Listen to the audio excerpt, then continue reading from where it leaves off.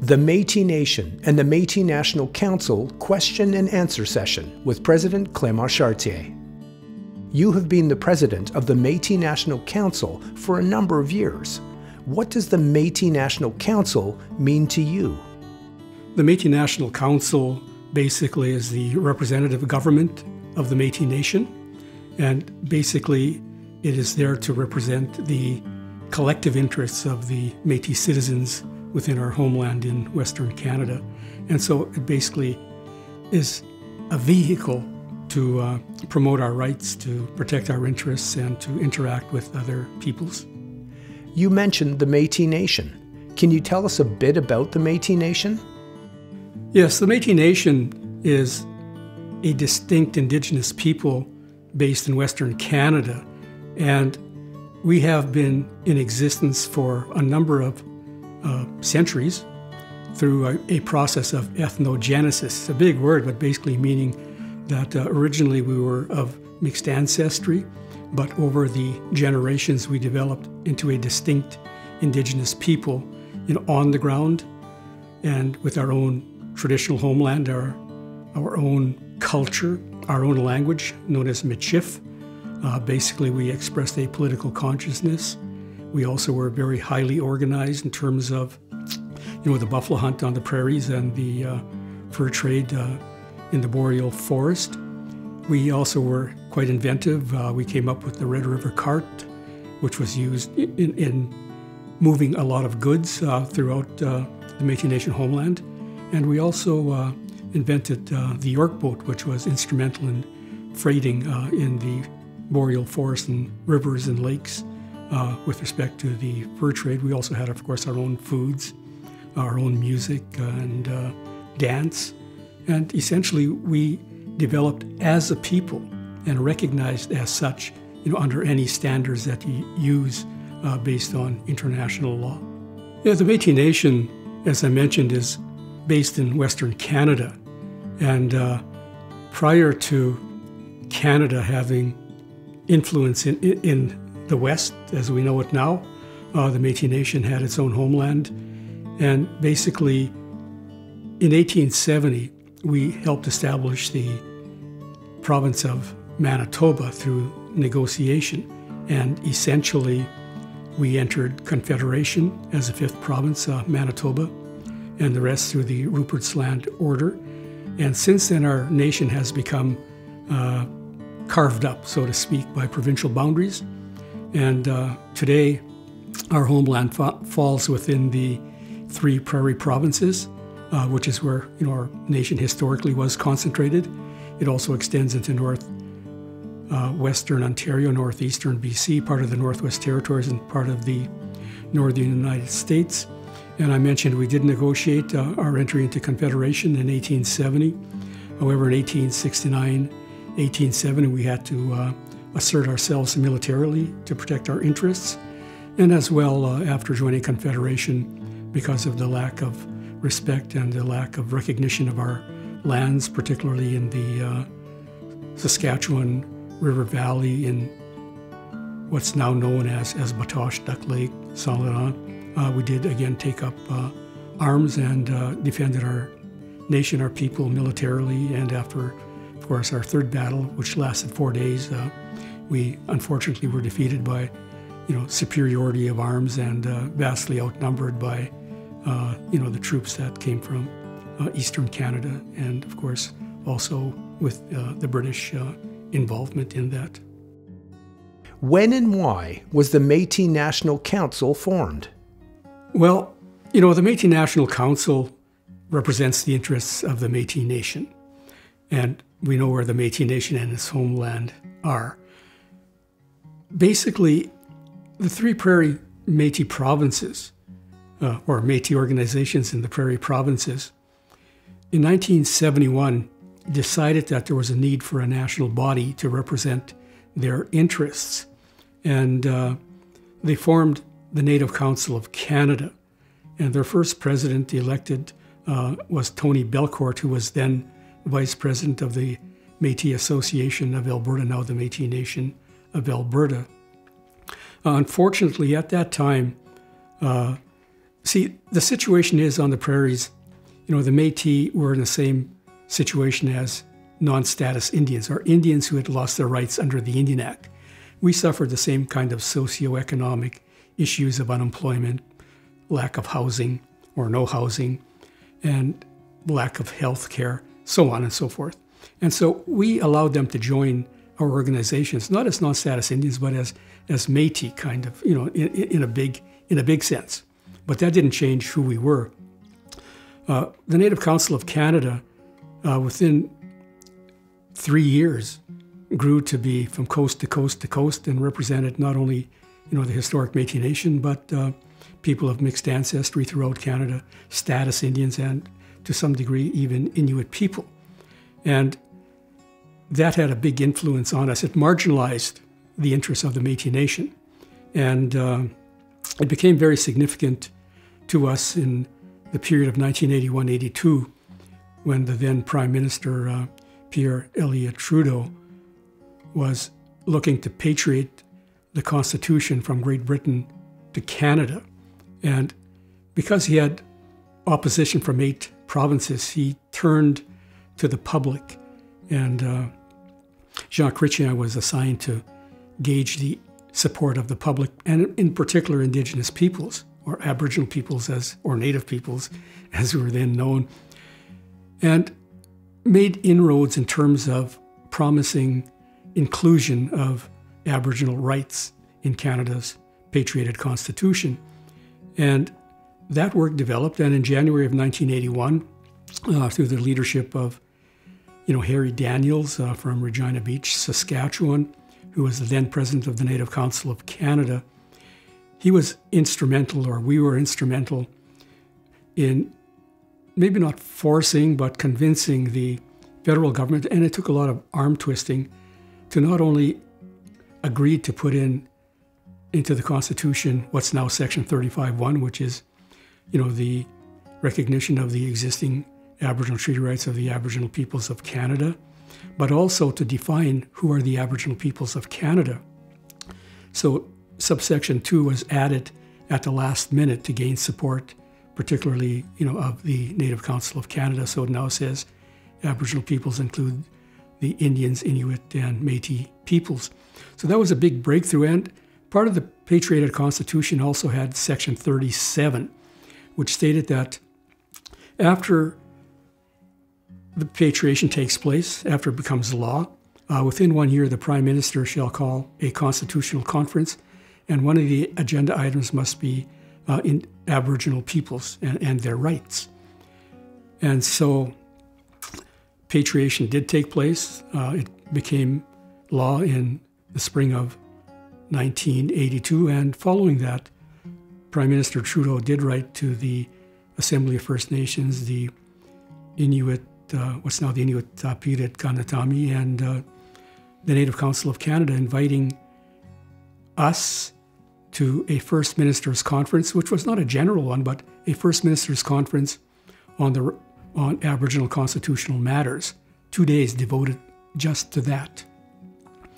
And of course, we thought naively that, well, the invitation to the Native Council of Canada must be for the Métis, because the AFN is there for the Indians, the Inuit Committee on National Issues, or the Inuit Taparisat Kanatami is there for the Inuit.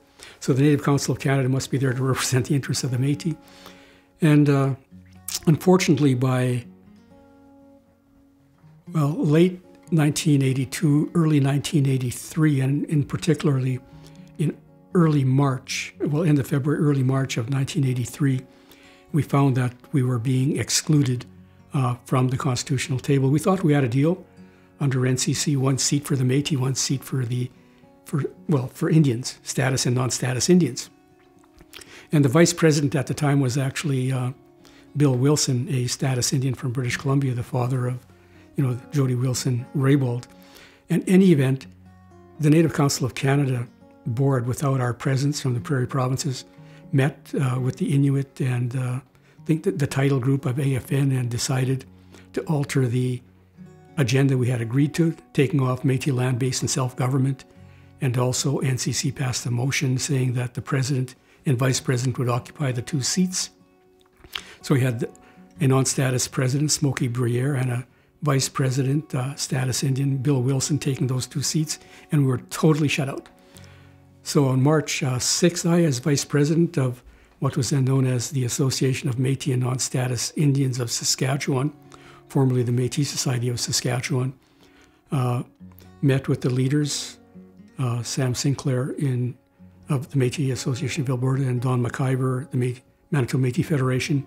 We signed the Edmonton Accord saying that we will form our own national body to be known as the Métis National Council and pursue our own interests. And 2 days later, after our boards respectively ratified it, we met in Regina and formed the Métis National Council. It'll be March 8th, 1983. And we had to, of course, seek an injunction to prevent the Prime Minister from convening the First Minister's meeting until the Métis were invited. And we did reach an out-of-court settlement, and we did get 1 seat. Everybody else had 2, but we did get 1 seat, which we accepted. And we also had an agreement to put Métis land based and self-government back on the agenda. And so since then, of course, we've continued to represent, the Métis Nation. And we told ourselves at the time that never again will we allow a pan-Aboriginal organization to represent the interests of the historic Métis Nation, which I guess we'll talk about a little bit more later on. What is the role of the Métis National Council? Yeah, the council is the national government of the Métis Nation, and it's there again to represent the Métis Nation both domestically within Canada and internationally. And with respect to both, we have been very active, and the Métis Nation will continue playing that role. How is the Métis National Council governed? Yeah, when we formed the Métis National Council on March 8th, 1983, we said that we would be pursuing our rights on the basis of self-determination, like any nation or people internationally, with the right of self-determination. And we also said that we wouldn't incorporate our bylaws or constitutions under Canadian or provincial law, but that we would incorporate a secretariat, our administrative arm. And so since then, basically, we have incorporated through bylaws the Métis National Council. And in 1994, there was revision to the bylaws as an interim measure until we adopted a political constitution, which unfortunately we haven't to date, although we have tried. So in 1994, it was viewed that there was a time for change. Between 1983 and 1994, the board of directors, as it was then known, was composed of the provincial presidents. And the founding members, which are the 3 prairie provinces, had, of course, greater influence within the governance of the Métis Nation, which is because we felt this is where the majority of our people are living. And basically, this is historically where our nation was centered. And so the prairie provinces, the founding members, their vote on the board of directors was worth 5. And when BC and Ontario joined, their vote was worth 1. And basically, while we had annual meetings, the annual meeting itself didn't have any authority. And in fact, the board of directors was also, convened as the meeting of members with that same voting formula. By 1994, it was felt that it has to be more democratically based. And so the bylaws of the Secretariat, our administrative arm, was amended to include the office of the President, a Board of Governors, and a General Assembly. Up until 1994, basically the National President was, although elected by the General Assembly, was just happened to be one of the provincial presidents. And so for a period of time, Yvon Zumov, the president of the Manitoba Métis Federation, was the president of the Métis National Council, actually elected in 1989. So between 1983 and the fall of 1989, there really wasn't a president of the Métis National Council per se. In fact, when we formed the Métis National Council, March 8th, 1983, we didn't use the term president, we used the term national representative. And we also passed a Métis National Council Governance Act, which was our political instrument, aside from the incorporated bylaws. And actually, I was the first national representative. I represented the Métis Nation at the March 14th, 15th, I believe it was, Constitutional Conference. I signed the first amendments and only amendments to Canada's Constitution. And I represented the Métis National Council from March to November of that year. And then the position became vacant because of internal politics. And then I became the national president again from basically October 1984 to April of 1985. And between that time and basically I think September or October of 1989, or 88 actually, we didn't have a president, but we did form it, and we elected Yvon Dumont as the president, and he served until 1993 when he got appointed as Lieutenant Governor of the province of Manitoba. And Gerald Morin, the then president of the Métis Society of Saskatchewan, was elected as president of the Métis National Council. And as I say, in 1994, that position became permanent, and it also stated that you cannot serve as both a provincial president and a national president. So that's the office of the president. The Board of Governors was formed, and each of the 5 provincial governing members had an equal vote, so their vote was worth 1 each. The national president only voted in the event of a tie. The General Assembly was formed, and the founding members had 15 delegates each. Ontario and British Columbia had 5 delegates each, so you had a National Assembly of 55, which was, given authority to basically to act as the government, of the Métis Nation. So that's essentially it. And of course, since then we've tried to have, and we've had conferences to seek to adopt a political constitution so that we wouldn't be governed under the bylaws of the Secretariat. The General Assembly itself has the inherent rights based on the right of self-government and the right of self-determination, and it has acted based on its inherent right, not following necessarily the bylaws as contained in the Secretariat. And it has made several decisions based on that inherent right. And we hope as we move forward that we can, in fact, adopt a political constitution so that we no longer have, a secretariat sort of running, the political body, the government. Why is it important to have a national government? Well, we are a distinct people, and we do have the inherent right of self-government, and we need to start acting as a self-governed people. And so our General Assembly plays that role. And we have made, significant progress over the years. We participated in the First Ministers' Conferences in the 80s, the Charlottetown Round in 1992. And recently with this Trudeau government, not Pierre-Elliott Trudeau, but this government of the Right Honourable Justin Trudeau, we have made significant inroads based on a nation-to-nation, government-to-government relationship. And so basically, the Métis Nation government and the federal government have been working together in partnership quite, in a good way. Beginning in 2017, we made progress in getting fiscal resources to enable our governments to operate, significant development. And in budgets 2018 and 2019, we have reached over $2 billion in programs and services which our governments administer to their respective citizens. So again, very significant.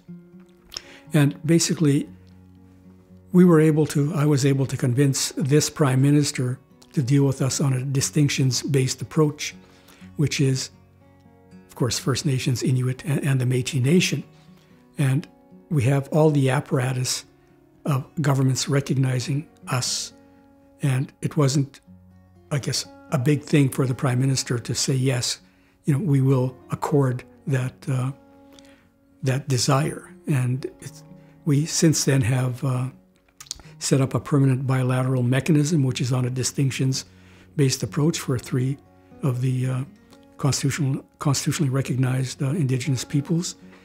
With us, of course, the Métis Nation. And we were able to enter into the Canada Métis Nation Accord in 2017. So that, again, was between our nation and Canada, and, of course, between our 2 governments. And as I mentioned earlier, we've made substantial progress there. We've also represented the interests of our people internationally. We have been very active since our formation in 1983. And in fact, beginning in 1984, we were very much engaged with the drafting of the United Nations Declaration on the Rights of Indigenous Peoples. And since then as well, we've also been very instrumental and engaged in the negotiation of the American Declaration on the Rights of Indigenous Peoples, adopted by the Organization of American States in 2017. So our government, our nation, has played a very significant role in that respect. Can you give 1 or 2 specific examples of significant decisions by the General Assembly? In my view, the biggest decision made by the General Assembly was in 2002 with the adoption of the definition or the criteria of who is a citizen of the Métis Nation.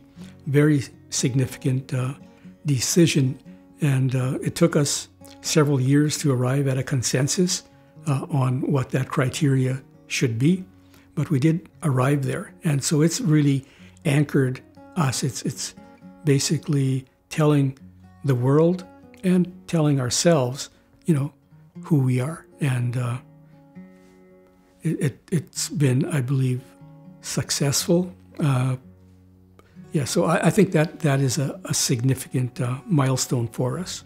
In addition to that, I would say that the role that the General Assembly has played over the past 4 to 5 years has been very key in developing policies and positions that we have taken forward in our negotiations with the federal government under the permanent bilateral mechanism process, because our people basically said, here's what we want, here's what we should be seeking.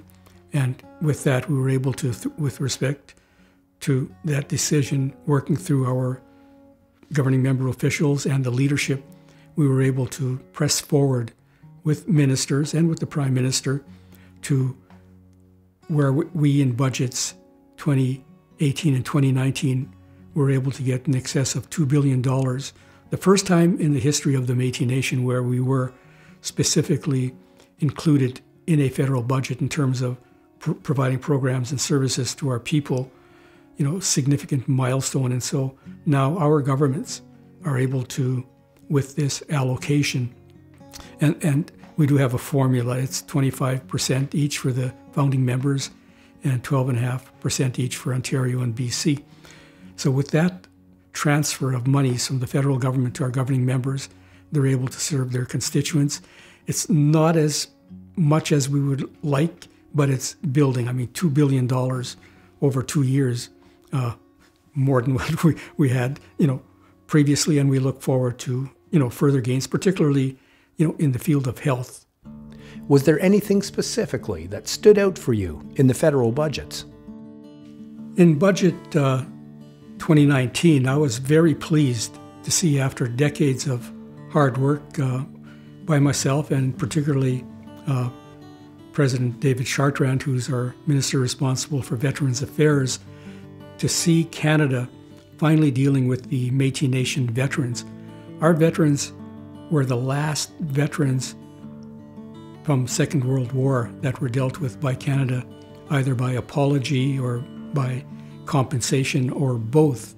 And so in budget 2019, $30 million was allocated for compensation to the veterans, and also to establish a legacy fund so that we would never again forget the contributions made by the Second World War Métis veterans, many of who came back, those that were able to, became leaders in our communities and helped forge, the movement in the, the 40s, 50s, and 60s, and into the 70s. So they played a very instrumental role.